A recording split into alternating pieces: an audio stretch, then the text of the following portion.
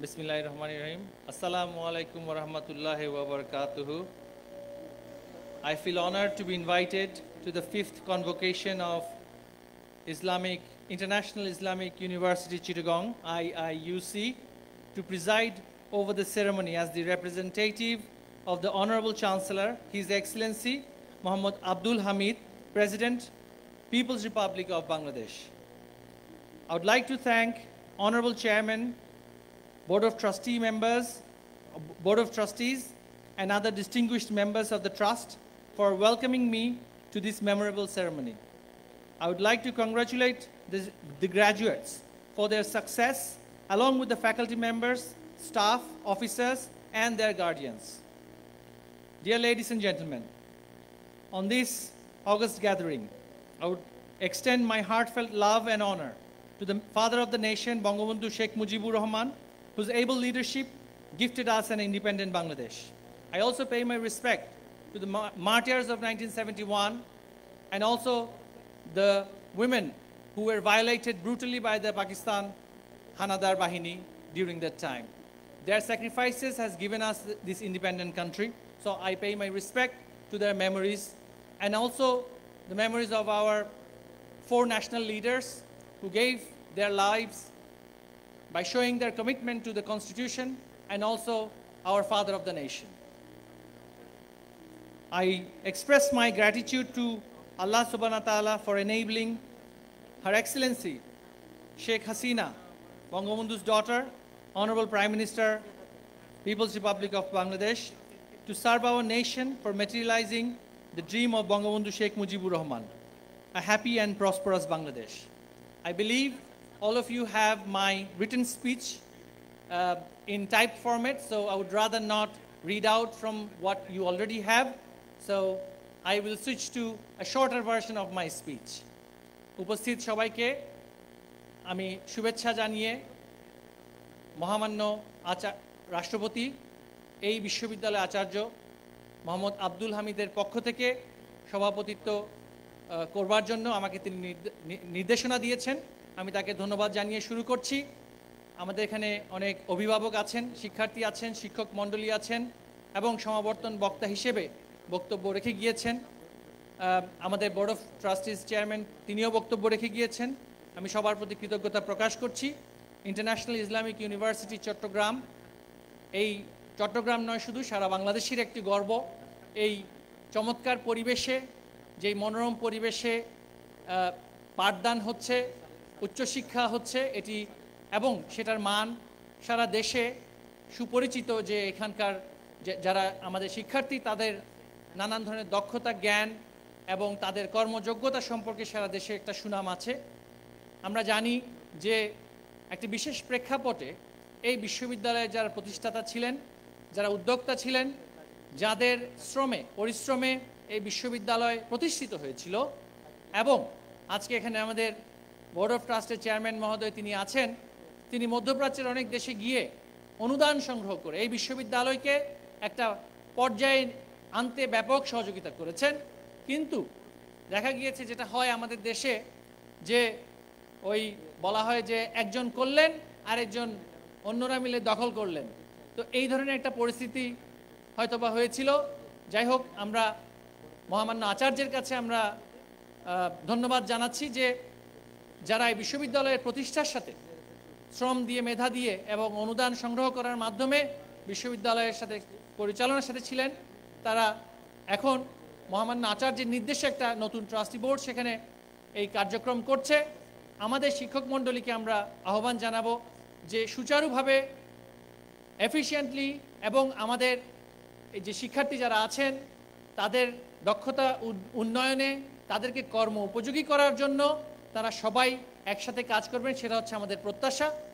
আর আজকের এই আমাদের প্রায় 15,000 গ্র্যাজুয়েট এখানে কনভোকেশনের জন্য উপস্থিত হয়েছেন। আপনাদের উদ্দেশ্যে কিছু খুবই সংক্ষিপ্ত কথা বলে আমি আমার বক্তব্য শেষ করব। এই 15,000 গ্র্যাজুয়েট নানান ডিসিপ্লিন থেকে, নানান ফ্যাকাল্টি থেকে পাশ করে বেরিয়েছেন। শতকরা 99% কর্মজগতে প্রবেশ করবেন। যারা স্নাতকোত্তরও শেষ করেছেন তাদের কথাই বলছি। যারা স্নাতক শেষ করেছেন, পৃথিবীর অন্যান্য দেশে স্নাতক শেষ করেই কর্মজগতে প্রবেশ করে, আমাদের দেশে স্নাতকোত্তর শিক্ষাও আমাদের শিক্ষার্থীরা নেন। একটা বিষয় এখানে আমাদের প্রত্যেক শিক্ষার্থীর জন্য আমরা বলতে চাই যে উচ্চশিক্ষার যেই ধারা আমাদের দেশে নয়, শুধু সারা পৃথিবীতেই আছে, সেখানে আমরা দেখছি যে আমাদের একটা বিশাল জনগোষ্ঠী, আমাদের সন্তানরা উচ্চশিক্ষার দিকে ধাবিত হচ্ছে। উচ্চশিক্ষার মাধ্যমে তাদের মনোজাগতিক পরিবর্তন হওয়ার প্রত্যাশা আমরা রাখি। উচ্চশিক্ষা নেওয়ার মাধ্যমে নৈতিকতার মানের উন্নয়ন হওয়ার প্রত্যাশা আমরা রাখি। উচ্চশিক্ষার মাধ্যমে তাদের মধ্যে মনুষ্যত্ববোধ, মানবিকতা, নৈতিকতা ইত্যাদি বাড়ার প্রত্যাশা আমরা রাখি। কিন্তু এটাও একটা দুর্ভাগ্যের বিষয় সমাজের জন্য যে উচ্চশিক্ষিতের হার বাড়ছে, কিন্তু আমরা এই সমস্ত গুরুত্বপূর্ণ মানবিক বিষয়গুলোতে কিন্তু সেই অর্থে সবসময় এর প্রতিফলন দেখছি না। আজকে ইন্টারন্যাশনাল ইসলামিক ইউনিভার্সিটি চট্টগ্রামে আমরা এই বিশ্ববিদ্যালয়ে একটি অন্যতম ভিত্তি হচ্ছে দ্বীন-এ ইসলামের যে মূল আদর্শ, মূল বাণী, রসুল পাক হযরত মুহাম্মদ মুস্তাফা সাল্লাল্লাহু আলাইহি ওয়াসাল্লামের সুন্নাহ এবং কোরআনে বর্ণিত, পবিত্র কোরআন শরীফে বর্ণিত যে আমাদের অনুশাসনসমূহ, সেগুলোকে ভিত্তি করে আধুনিক জ্ঞান, বিজ্ঞান, প্রযুক্তি, সেগুলোর সমন্বয় ঘটিয়ে আমরা আমাদের শিক্ষার্থীদেরকে নতুন এই প্রযুক্তি এবং অর্থনীতির অংশীদার করব। কিন্তু এই প্রক্রিয়ার মধ্যে থেকে যদি আমাদের শিক্ষার্থীদেরকে আমরা সংকীর্ণতার বাইরে না আনতে পারি, আমাদের শিক্ষার্থী থেকে যদি আমরা রাষ্ট্র এবং সমাজের যে মূল স্তম্ভ এবং ভিত্তি, সেগুলোর প্রতি তাদের সম্মানবোধ আনতে না পারি এবং মানবিক মানুষ হিসেবে প্রতিষ্ঠিত করতে না পারি, তাহলে কিন্তু দ্বীন-এ ইসলামের যে মূল ভিত্তি, যে শিক্ষা, রসুল পাক সাল্লাল্লাহু আলাইহি ওয়াসাল্লামের যে সুন্নাহ, সেটা কিন্তু আমরা সেখান থেকে বেরিয়ে যাচ্ছি। এবং আমরা দেখেছি যে দ্বীনকে নানানভাবে অপব্যবহারের মাধ্যমে মানুষের মধ্যে সংকীর্ণতার চাষ করার একটা অপচেষ্টা সর্বত্র আমরা দেখেছি। এবং এজন্যই জাতির পিতা বঙ্গবন্ধু শেখ মুজিবুর রহমান তিনি যাতে করে পবিত্র দ্বীনকে, ইসলামকে কেউ যাতে অপব্যবহার করতে না পারে, যে যার মতো করে ফতোয়া এবং ব্যাখ্যা দিয়ে যেমনি ইচ্ছা অমনি সমাজে প্রতিবন্ধকতা সৃষ্টি করা, সহিংসতা সৃষ্টি করা, সাম্প্রদায়িকতা সৃষ্টি করা ইত্যাদি যাতে করতে না পারে, রাষ্ট্রের পরিচালনায় ইসলামিক ফাউন্ডেশনের মাধ্যমে রাষ্ট্র দ্বীনের দায়িত্ব নিয়ে সেইভাবে করে সেই প্রচারণা এবং অনুশাসন সমূহের বিষয়ে রাষ্ট্রীয় দায়িত্ব নেওয়ার কিন্তু তিনি প্রক্রিয়া করেছিলেন। কিন্তু আমাদের সেটা দুর্ভাগ্য, ৭৫-এর 15ই আগস্ট আমরা তাকে হারানোর পরে শুধুমাত্র শিক্ষা ব্যবস্থার মধ্যে থেকেই আমরা যে সমস্ত বিষয় কুদরতে খুদা শিক্ষা কমিশন আমাদের জন্য রেখে গিয়েছিল, শুধু সেগুলো নয়, সমাজের সর্বত্র একটা অধঃপতন আমরা দেখেছি। বিশেষ করে দ্বীনকে ব্যবহার করে রাজনীতি করা, দ্বীনকে ব্যবহার করে সস্তা জনপ্রিয়তা নেয়ার একটা অপচেষ্টা, সেগুলো তৎকালীন সময়ের যারা অবৈধভাবে ক্ষমতা দখল করেছে তারা সেগুলো কিন্তু অপব্যবহার করেছে। কারণ বঙ্গবন্ধু রাখতে চেয়েছিলেন ইসলামকে সকল বিতর্কের ঊর্ধ্বে, এবং সেই ক্ষেত্রে আলেম ওলামাবৃন্দ রাষ্ট্রীয় পৃষ্ঠপোষকতায় তাদের একটা কেন্দ্রীয় ফাউন্ডেশন থেকে, কেন্দ্রীয় একটা বডি থেকে রাষ্ট্র এবং সমাজকে সুশৃঙ্খলভাবে তারা নির্দেশনা, ধর্মীয় বিষয় অনুশাসন ইত্যাদি দেবেন। যত্রতত্র যে কোনো জায়গায় যে কোনো কেউ যার মতন করে মন গড়া ব্যাখ্যা দিয়ে রাজনীতির মধ্যে ধর্মকে ব্যবহার করার মাধ্যমে, রাজনীতিক একটা পণ্য হিসেবে দ্বীন-এ ইসলামকে ব্যবহার করার মাধ্যমে সমাজে একটা অরাজকতা করাটা রোখাটাই ছিল তার অন্যতম লক্ষ্য। কারণ তিনি দেখেছেন ধর্মের ভিত্তিতে রাষ্ট্র সৃষ্টি হওয়ার ফলে কি হয়েছে, পাকিস্তানে সেই অভিজ্ঞতা তার ছিল। তিনি পাকিস্তান আন্দোলনের সাথেও তিনি সেটা সম্পৃক্ত থেকে দেখেছেন রাষ্ট্র এবং সমাজকে সেইভাবে করে পরিচালনা করতে গেলে কত ধরনের সেই ধরনের প্রতিবন্ধকতা এবং অসাম্য এবং শোষণ কিভাবে হয়। এবং এজন্যই কিন্তু তার যে রাজনৈতিক দর্শন থেকে যেই ধর্মনিরপেক্ষতা, সাংবিধানিক ধর্মনিরপেক্ষতার যেই রাজনৈতিক দর্শন, সেটা কিন্তু ধর্মহীনতা ছিল না, এবং সেটাই কিন্তু প্রচার করা হয়েছে, অপপ্রচার করা হয়েছে যে সাংবিধানিক ধর্মনিরপেক্ষতা হচ্ছে ধর্মহীনতা। এটা অত্যন্ত একটা গর্হিত অপপ্রচার। এবং এই জন্যই আমরা বলতে চাই যে অবশ্যই একটা ধর্মের অনুসারী হিসেবে আমার যে রক্ষণশীলতার মাত্রা সেটা আরেকজনের চেয়ে কম হতে পারে, বেশি হতে পারে, এবং সেটা আমাকে বিচার করার সক্ষমতা আল্লাহ পাক রাব্বুল আলামিনের কাছে দেওয়া আছে। আর কোনো মানুষ কিন্তু আমাকে বিচার করার দায়িত্ব, রোজ হাসরে কিয়ামতের দিন আমার যে বিচার হবে সেটার দায়িত্ব কিন্তু আল্লাহ পাক রাব্বুল আলামিন নিয়ে নিয়েছেন। কোনো রাজনৈতিক দলের বা এইভাবে করে যারা দিনকে ব্যবহার করছে তাদেরকে কোনো দায়িত্ব কিন্তু দেওয়া হয় নাই। কিন্তু আমাদের সমাজে সেইভাবে করে কিন্তু একটা অপপ্রচার, অপব্যাখ্যা দেওয়ার কারণেই কিন্তু আজকের সমাজে এত অরাজকতার সৃষ্টি হয়েছে। আমরা সংবিধান অনুসারে একটি অসাম্প্রদায়িক ধর্মনিরপেক্ষ বাংলাদেশ রাষ্ট্র এবং সকল প্রতিষ্ঠান সে অসাম্প্রদায়িক এবং ধর্মনিরপেক্ষ বাংলাদেশ হিসেবেই কিন্তু পরিচালিত হবে। এটার চাইতে এক চুলো কোথাও কিন্তু নড়বড় হবে না। তবে দ্বীনে ইসলামের পরিচর্যার জন্য এবং দিনকে আরও এগিয়ে নিয়ে যাওয়ার জন্য নতুন প্রযুক্তি আসছে। আমি কিন্তু এখন আর পুরনো সেই প্রযুক্তির মাধ্যমে, পুরনো ব্যবস্থার মাধ্যমে কিন্তু আমরা পবিত্র হজে যাই না। প্রযুক্তিকে কিন্তু অ্যাডপ্ট করার মাধ্যমেই আমরা কিন্তু নিজেকে পরিশোধন করার চেষ্টা করি, ধর্মীয় অনুশাসন মেনে চলার চেষ্টা করি, এবং সেই জন্য অবশ্যই ইসলামী শিক্ষার মাধ্যমে, নৈতিকতা চর্চার মাধ্যমে সেখানে অবশ্যই আমাদের উচ্চশিক্ষার প্রতিষ্ঠান হবে, সেখানে অনুশাসন সুন্দরভাবে আমরা মেনে চলবো এবং সেখানে গবেষণা হওয়া প্রয়োজন আছে। আমরা কিন্তু অনেক ধর্মীয় রীতিনীতি এবং অনুশাসনকে নিয়ে কিন্তু অনেক গবেষণা করতে হবে, সেই গবেষণার দিকে আমরা অনেকেই যাচ্ছি না। সারা পৃথিবীতে আজকে ধর্মীয় শিক্ষাকে মানসিক স্বাস্থ্যের একটা অন্যতম উপাদান এবং অংশ হিসেবে কিন্তু দেখা হয়। পাশ্চাত্যের দেশে যারা সেখানকার ধর্মীয় প্রচার প্রচারণার সাথে যারা থাকেন তাদেরকে কিন্তু মেন্টাল হেলথের বিষয়ে কিন্তু স্পেশাল প্রশিক্ষণ দেওয়া হয়। আমাদের দেশে আপনারা দেখুন, যদি নৈতিকতা চর্চা না থাকতো, ধর্মীয় শিক্ষা না থাকতো, এই যে নানান ধরনের বৈষম্য, নানান ধরনের সমস্যা সংকুলে বাংলাদেশে অরাজকতা, সহিংসতায় কিন্তু ভরে যেত। এই জন্য আমরা চাই অবশ্যই সুষ্ঠু সুন্দরভাবে দ্বীনের চর্চা হবে এবং সেখানে শান্তির বাণী, যেটা দ্বীনে ইসলামের যেটা সবচেয়ে মূল কথা, সেটার চর্চা সবচেয়ে বেশি হবে। সাধারণ মানুষের মধ্যে, আমাদের মধ্যে স্থিতিশীলতা, মানুষে মানুষে ভালোবাসা, ঐক্য, সাম্য, এইগুলোর চর্চা করার মাধ্যমে কিন্তু দ্বীনের সঠিক চর্চাটা আমাদের করতে হবে। এবং এই জন্য আলেম ওলামা বৃন্দকে রাষ্ট্রীয় পৃষ্ঠপোষকতায় বর্তমান সমাজ বিজ্ঞান, বর্তমান প্রযুক্তি, বর্তমান বিজ্ঞান সবগুলোর সাথেই তাদেরকে মানিয়ে নিয়ে সমন্বয় করেই কিন্তু দ্বীনের প্রচার এবং প্রসার করতে হবে। অবশ্যই সেইখানে আমরা সবসময়, আমাদের অনেকেই থাকবেন সামাজিকভাবে আমাদের মধ্যে রক্ষণশীলতা বেশি থাকবে, অনেকেই থাকবেন রক্ষণশীলতা কম থাকবে, কিন্তু তাই বলে কেউ খারাপ বা কেউ ভালো সেইভাবে করে নির্দিষ্ট করে দেওয়ার কিন্তু কোনোভাবেই সেটা সওয়াবের কাজ নয়, সেটা অবশ্যই একটা গুনার কাজ। কারণ সেই দায়িত্ব আল্লাহ পাক রব্বুল আলামিন পবিত্র কোরআন শরীফে আমাদের কাউকে দিয়ে যাননি।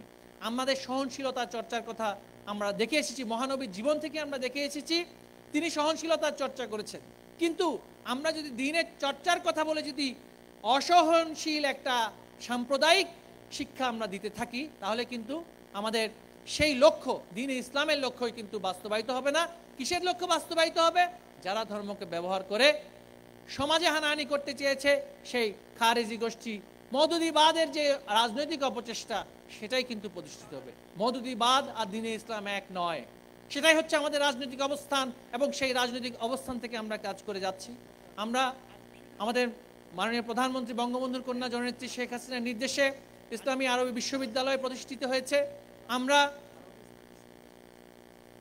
দাওরায়ে হাদিসের সর্বোচ্চ পর্যায়ের শিক্ষাকে অবশ্যই আমরা মাস্টার্সের সমমান দিয়েছি, কিন্তু বিদ্যালয় পর্যায়ে গিয়ে সেখানে যে দক্ষতার যে ঘাটতি আছে, সেখানে যে কারিকুলামের যে সমস্যা আছে, সেগুলো আমরা তাদের সাথে মিলে একসাথে কাজ করে সেগুলো আমরা নিরসন করতে চাই। কারণ আমার সন্তান মাস্টার সমমান দাওরায়ে হাদিস পাশ করলেও কিন্তু আসলে একটা সামান্য দারোয়ানের চাকরিও পাচ্ছে না, এটা তো আমার সেই সন্তানের সাথে আমার প্রতারণা করার শামিল। তো যাই হোক, আমরা সবার সাথে মিলেই একটা ইনক্লুসিভ সোসাইটি আমরা তৈরি করতে চাই, এবং সেই ইনক্লুসিভ সোসাইটির মধ্যে আন্তর্জাতিক ইসলামী বিশ্ববিদ্যালয় চট্টগ্রাম একটি অগ্রণী ভূমিকা পালন করবে, সেটাই হচ্ছে রাষ্ট্র এবং সমাজের প্রত্যাশা। এবং যারা এখানে ট্রাস্টি হিসেবে আছেন তাদের প্রতি আমাদের বিশেষ অনুরোধ থাকবে যে ট্রাস্টিশিপ কিন্তু মালিকানা নয়, এবং সারা বাংলাদেশের সকল বেসরকারি বিশ্ববিদ্যালয়ের প্রতি আমাদের সে অনুরোধ থাকবে যে ট্রাস্টিশিপ হচ্ছে ফিডুশিয়ারি ডিউটি। ফিডুশিয়ারি ডিউটি হচ্ছে যারা বেনিফিশিয়ারি এখানে আমাদের শিক্ষার্থী, তাদের প্রতি হচ্ছে আমাদের সবচেয়ে বড় ডিউটি, তাদের শিক্ষার মান উন্নয়ন করা, তাদেরকে নানানভাবে সহযোগিতা করা, এবং আমাদের শিক্ষকদের প্রতি আমাদের সবচেয়ে বড় দায়িত্ববোধ আছে। এটা মালিকানার কোনো প্রশ্ন নয়, এবং এই বিষয়টাতে কিন্তু এই জন্যই আইনে বোর্ড অফ ট্রাস্টিজ কথাটা বলা হয়েছে।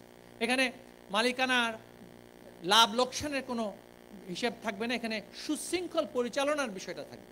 এবং যারা রাষ্ট্র সমাজের প্রতি সম্মান বোধ রেখে, দেশের সংবিধানের প্রতি সম্মান বোধ রেখে যারা এই প্রতিষ্ঠানের পরিচালনার সাথে পাঠদানের সাথে সম্পৃক্ত থাকবেন, তাদেরকে পূর্ণাঙ্গ সহযোগিতা করাটা আমরা প্রত্যাশা করি বোর্ড অফ ট্রাস্টিজের কাছ থেকে। এবং আমাদের শিক্ষার্থীদের উদ্দেশ্যে আমি বলতে চাই যে আজকে এই 15,000 শিক্ষার্থী তারা কর্মজীবনে যাবেন, এবং কর্মজীবনে যেতে গেলে যে অনুশাসনের মধ্যে আপনারা এই প্রতিষ্ঠানে পাঠদান আপনাদের হয়েছে, দক্ষতা লাভ হয়েছে, শিক্ষা লাভ হয়েছে, সেই অনুশাসনের সবচেয়ে গুরুত্বপূর্ণ বিষয়গুলো আপনারা আল্লাহর ওয়াস্তে সেগুলো চর্চা করবেন। এর মধ্যে একটি হচ্ছে নৈতিকতার বিষয়।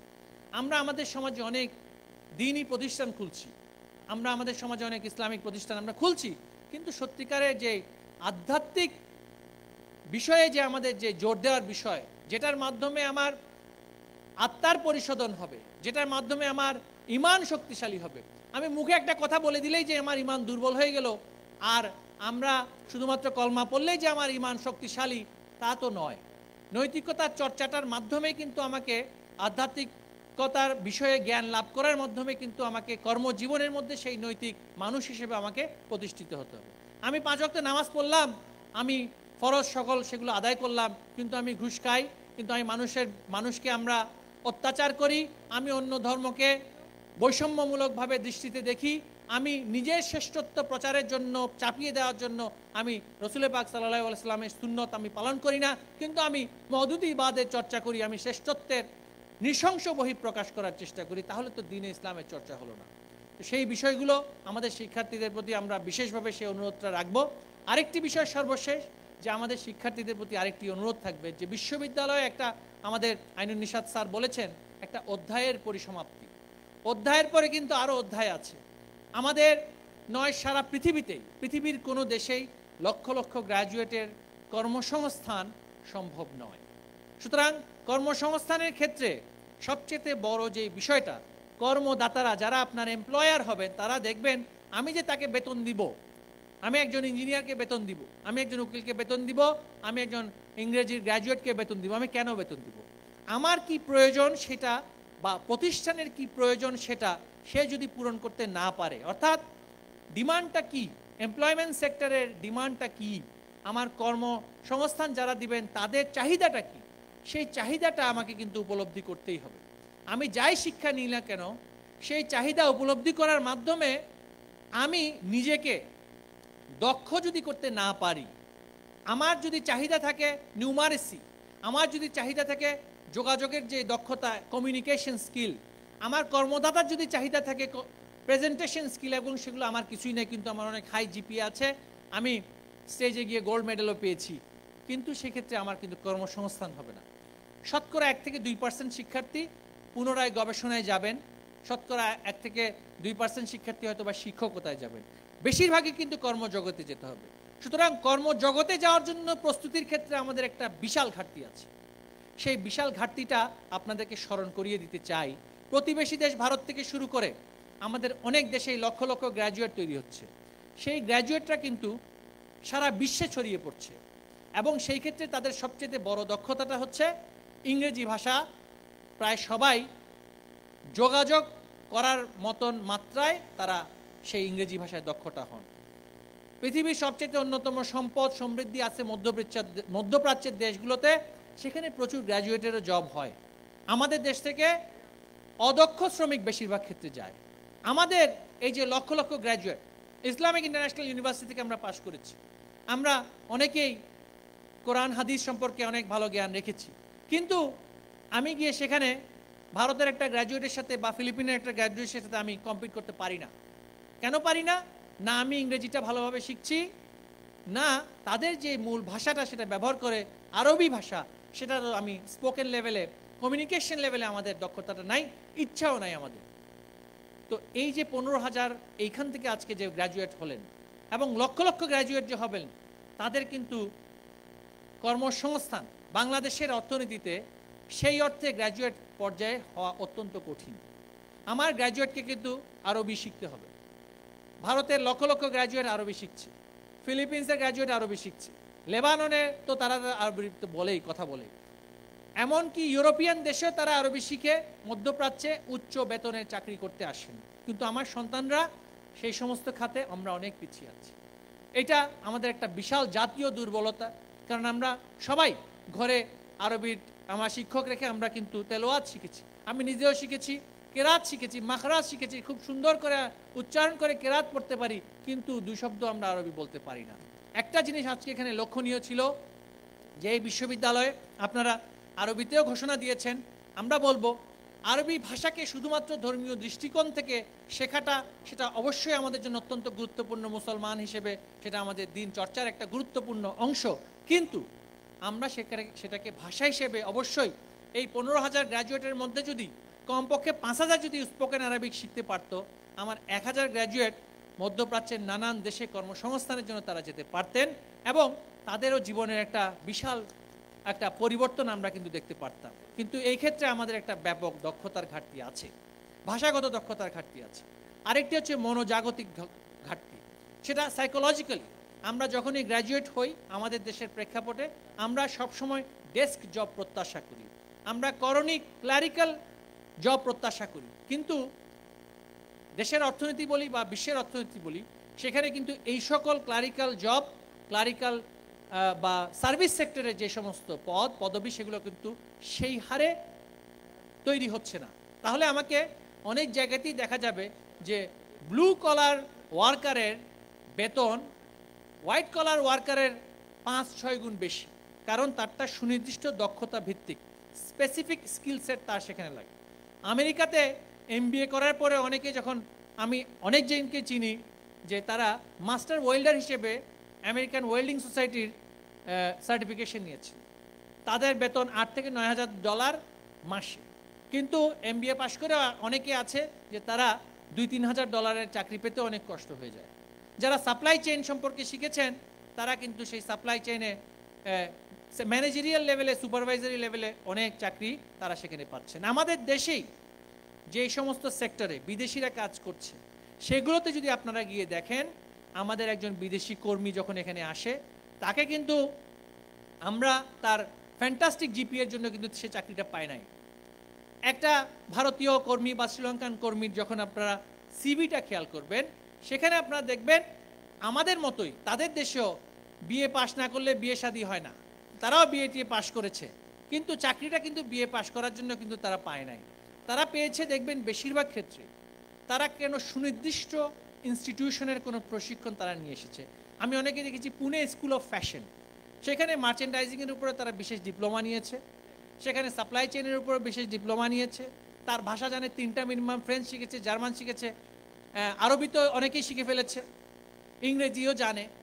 তো এখন আমার যিনি কর্মদাতা তিনি যখন দেখবেন এই ছেলে তো গাড়ি ঠিক হলে গাড়িও ঠিক করবে, সে আমার ফ্রেঞ্চ ক্লায়েন্টের সাথে সে কথা বলবে, জার্মান বায়ার আসলেও সে তাকে খুশি করবে, সাপ্লাই চেইন সম্পর্কে সে খুব ভালোই জানে, ইংরেজি তো জানেই, মিডল ইস্টে মার্কেটিং করতে গেলে আমার কাজে আসবে, তাকে আমি $5,000 দেওয়া আমার জন্য অনেক বেশি লাভবান, মাসে $5,000 দেওয়া দেন আমার দেশের একজন সন্তানকে $50,000 মাসে দেয়া, তখন সে স্বাভাবিকভাবে সেই কর্মীকে নিয়ে কিন্তু চাকরি দিয়ে দিচ্ছে। আমার সন্তানদের সেক্ষেত্রে একটা বিশাল মনোজাগতিক পরিবর্তন আনতে হবে। এই ক্ষেত্রে আমাদের সন্তানদেরকে মাল্টি স্কিল নানান ধরনের প্রশিক্ষণ তাদেরকে নিতে হবে। আমার একটা গ্র্যাজুয়েট পাস হচ্ছে কিন্তু সে Excel, access, power point presentation, ওয়ার্ডে টাইপ করাও জানে না, অনেক ক্ষেত্রে দেখা যাচ্ছে। আমরা বাংলায় পড়াশোনা করেছি, ইংরেজিতে পড়াশোনা করছি, কিন্তু যোগাযোগের ক্ষেত্রে শুদ্ধ বাংলাতেও যে আমি কমিউনিকেশন করবো সেখানে মাঝে মাঝে আমরা দেখছি ঘাটতি। এই ঘাটতিগুলোকে আমাদের নিরসন করার জন্য দুইভাবে করতে পারবো আমরা। নানান ধরনের স্কিল বেসড ট্রেনিং এডুকেশনে আমাদের বিশ্ববিদ্যালয় মঞ্জুরি কমিশনের সদস্য তিনি বলেছেন এখন ডিজিটাল বাংলাদেশ বঙ্গবন্ধুর কন্যা উন্মুক্ত করে দিয়েছেন, বিশ্বটাকে আমাদের কাছে খুলে দিয়েছেন। নানান ধরনের প্রশিক্ষণ, সফট স্কিল থেকে শুরু করে অ্যালগোরিদম থেকে শুরু করে ডেটা সায়েন্স থেকে শুরু করে নানান ধরনের প্রশিক্ষণ, শিক্ষা, স্পেসিফিক ট্রেনিং কিন্তু আমরা অনলাইনের মাধ্যমে নিতে পারছি। তারপরে ব্যবহারগত অনেক বিষয়, এটিকেটের বিষয়, প্রেজেন্টেশনের বিষয়, এগুলো শেখার জন্য অনেক প্রতিষ্ঠানে গিয়ে আপনাকে বিনা পারিশ্রমিকে সেখানে আর্টিকেলশিপ করতে হবে, ইন্টার্নশিপ করতে হবে, ভলান্টিয়ারিং করতে হবে।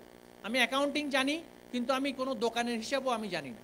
অ্যাকাউন্টিংয়ে আমি মাস্টার্স গ্র্যাজুয়েট, পিএইচডিও করেছি পারলে হয়তো বা, কিন্তু একটা দোকানের যে daily challenge, cash flow challenge, স্টকের চ্যালেঞ্জ, বাকির খাতার চ্যালেঞ্জ, ক্রেডিটারের চ্যালেঞ্জ, সেটাও আমি বাস্তব জীবনে আমার অভিজ্ঞতা নাই। পাশ্চাত্যের অনেক দেশে অক্সফোর্ড কেমব্রিজের স্টুডেন্টরাও কিন্তু দোকানের চাকরিও কিন্তু তার সিভিতে লিখে, আমরা লিখেছি। আমরা সেখানে পড়াশোনা করার সময় দোকানে, বার্গারের দোকানে, এই সেই নানান জায়গায় কাজ করেছি, এবং সেখানে এমপ্লয়াররা সেগুলোকে মূল্য দেয়, কারণ এই শিক্ষার্থী তার বাস্তব জীবন সম্পর্কে ন্যূনতম একটা অভিজ্ঞতা নিয়ে এসেছে। সে অর্ডার করলে কাজ করবে, সে গ্র্যাজুয়েট হিসেবে তার আত্ম অহমিকা দেখাবে না আমার কাছে, সে কাজ শিখে নেওয়ার মানসিকতা থাকবে। আমাদের সবচেয়ে বড় দর্শন হচ্ছে বর্তমান শিক্ষা ব্যবস্থার লার্নিং হাউ টু লার্ন। আজকে যে কগনিটিভ বেসিস থেকে আমরা এখন অ্যানালিটিক্যাল প্রসেসে যাচ্ছি। আমরা এখন শুধুমাত্র নলেজ বেসড এডুকেশনের মধ্যে থাকলে হবে না, স্কিলস এবং আউটকাম বেসড এডুকেশনের দিকে আমরা যাচ্ছি। সেই ক্ষেত্রে সবচেয়ে বড় প্রয়োজন আমাদের আইনুন নিশাত স্যার যেটা বললেন, আমার মানসিকতাটা যে আমাকে কন্টিনিউয়াস লার্নিং প্রসেসে, লাইফ লং লার্নিংয়ের প্রতি আমার যে কমিটমেন্ট, সেটা অবশ্যই থাকতে হবে। আমি আজকে সিভিল ইঞ্জিনিয়ারিং শিখলাম এবং পরবর্তীতে গিয়ে আমি আর কিছু এক্সপ্লোর করলাম না, আমার এত সিভিল ইঞ্জিনিয়ারের চাকরিও নাই যে আমাকে সেই খাতেই চাকরি হবে আমার। আমি যদি ডাটা সায়েন্সও শিখি, আমি যদি এই যে একটা কনস্ট্রাকশনের সাথে জড়িত অনেক কাজ আছে, সেই সকল কোনো বিষয়ে কোনো সুনির্দিষ্ট ট্রেনিং নেই, তাহলে কিন্তু আমি কর্ম উপযোগী হব। ওয়ার্ক রেডিনেস খুবই গুরুত্বপূর্ণ। Graduation is no longer relevant and enough. Facebook, গুগলের মতন প্রতিষ্ঠানও কিন্তু গ্র্যাজুয়েট নেওয়া এখন বন্ধ করে দিয়েছে। It is no longer the question how much do you know. It is now the question whether you can perform the task. It is now all about competency and skill. তো সুতরাং এই competency এবং স্কিলের ক্ষেত্রে সবাইকে বিশেষভাবে মনোযোগী হতে হবে, এবং মনোযোগী নয়, একটা সুযোগ এসেছে। আমাদের লক্ষ লক্ষ গ্র্যাজুয়েট হচ্ছে আমার আগামী অর্থনীতির সবচেয়ে বড় সম্পদ। এই জন্য আমাদের মাননীয় প্রধানমন্ত্রী বঙ্গবন্ধুর কন্যা জননেত্রী শেখ হাসিনা বলেছেন, এই সম্পদকে ব্যবহার করে কিন্তু আমরা আগামীর যেই নলেজ ড্রিভেন ইকোনমি, সেখানে আমরা ট্রানজিশনটা হবে। আমাদের এই দেশে ম্যানুফ্যাকচারিং ইন্ডাস্ট্রির একটা গ্রোথ হচ্ছে, সার্ভিস ড্রিভেন ইকোনমি একটা আমাদের ইতিমধ্যে হচ্ছে, আইসিটি ড্রিভেন নানান ধরনের বিজনেস প্রসেস আজকে এখানে অনেকেই কাজগুলো নিয়ে আসছেন, ফ্রিল্যান্সিংয়ের মাধ্যমে অনেকগুলো কাজ করছে। যেই সাবজেক্টেই পড়ুক না কেন, যদি আরবি ভাষাতেও আমি যদি পড়ি, যদি আমার অ্যারাবিকের ক্যাপাসিটি থাকে, আমি কিন্তু অ্যারাবিক ডেটা এন্ট্রি করাটা অনেক গুরুত্বপূর্ণ কাজ। নর্থ আফ্রিকার অনেক দেশে কিন্তু সেই কাজগুলো হচ্ছে, লেবাননে হচ্ছে, মিডল ইস্টের যে বিজনেস প্রসেসগুলো সেগুলো কিন্তু আউটসোর্সিং করা সবগুলোই। ভারতেও কিন্তু আরবি জানা অনেক কল সেন্টারও আছে, কিন্তু আমাদের সেগুলোর ক্ষেত্রে কিন্তু মনোযোগী হতেই হবে। এবং এই যে নানান কাজের সুযোগের এখন সৃষ্টি হয়েছে, আমাদের গ্র্যাজুয়েটদেরকে বিশ্ব নাগরিক হতে হবে। জাপানে বিশাল একটা এখন বয়স্ক নাগরিকদের একটা চ্যালেঞ্জ, সেখানে জনসংখ্যা কমতির দিকে আপনারা দেখেছেন কিছুদিন আগে গ্রিসে, ইটালিতে, রোমানিয়াতে, ইউরোপের নানান দেশে বয়স্ক মানুষের সংখ্যা এমন বেড়ে গিয়েছে, সেখানে তাদের কর্মীর সংকট সৃষ্টি হচ্ছে। কিন্তু সেই কর্মীর সংকটের চাহিদাটা যদি আমরা মেটাতে না পারি, আমাদের এই দেশের অর্থনীতিতে আমাদের এই বিশাল গ্র্যাজুয়েটের কিন্তু আমরা কর্মসংস্থান কঠিন হয়ে দাঁড়াবে। এবং এখানেও যে কাজগুলো সৃষ্টি হচ্ছে, সেখানেও দেখা যাচ্ছে বিদেশ থেকে এসে কাজগুলো করছেন। এই সকল বিষয়ে আমাদের শিক্ষার্থীদেরকে আমরা বলবো আরও বেশি মনোযোগী হতে হবে। যারা অনেক ভালো ফলাফল করেছেন, আমি সেটা নিরুৎসাহিত করছি না, ভালো ফলাফল অবশ্যই মেধার পরিচয়, সেই মেধাকে সম্মান প্রদর্শন পূর্বকই আমরা বলবো যে দক্ষতা এবং অভিজ্ঞতা সঞ্চয়ের কোনো বিকল্প নেই। কর্মসংস্থানকে মাথায় রেখেই কর্ম উপযোগী ওয়ার্ক রিলেটেড নানান ধরনের দক্ষতা নেওয়ার ক্ষেত্রে আপনি মনোযোগী হবেন, এবং কোনো কাজকেই তুচ্ছ মনে করবেন না। সকল কাজ থেকেই দক্ষতা নেওয়ার চেষ্টা করবেন, অভিজ্ঞতা নেওয়ার চেষ্টা করবেন, এবং দ্বীনে ইসলামের যে সঠিক মর্মবাণীগুলো, শান্তির বাণীগুলো, সেগুলো অন্তরে ধারণ করে নৈতিকতার মাধ্যমে নিজেদের জীবনকে পরিচালিত করে দেশ এবং অর্থনীতির একটা গুরুত্বপূর্ণ অংশ হিসেবে, গ্রাজুয়েট হিসেবে আপনার যেই শিক্ষা লাভ করেছেন সেটার পরিপূর্ণ ব্যবহার আপনারা করবেন, সেই প্রত্যাশা ব্যক্ত করে আমি আমার বক্তব্য এখানে শেষ করছি। সবাইকে ধন্যবাদ। জয় বাংলা, জয় বঙ্গবন্ধু, বাংলাদেশ চিরজীবী হোক।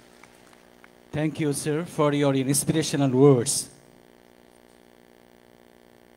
সম্মানিত সুধী, আজকের এই মহতি পঞ্চম সমাবর্তন 2022 অনুষ্ঠানে আমাদের মাঝে আরও উপস্থিত রয়েছেন কেন্দ্রীয় মহিলা আওয়ামী লীগের সম্মানিত সভাপতি, সাবেক সংসদ সদস্য, বীর মুক্তিযোদ্ধা আলহাজ সাফিয়া খাতুন।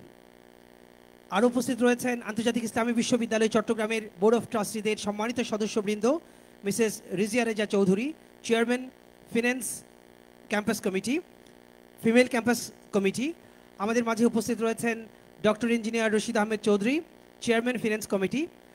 আমাদের মাঝে উপস্থিত রয়েছেন vice chairman of board of trustees professor doctor Kazi Din Mohammad sir.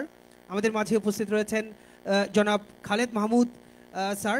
আমাদের মাঝে উপস্থিত রয়েছেন প্রফেসর ডক্টর সালে জহুর, প্রফেসর ডক্টর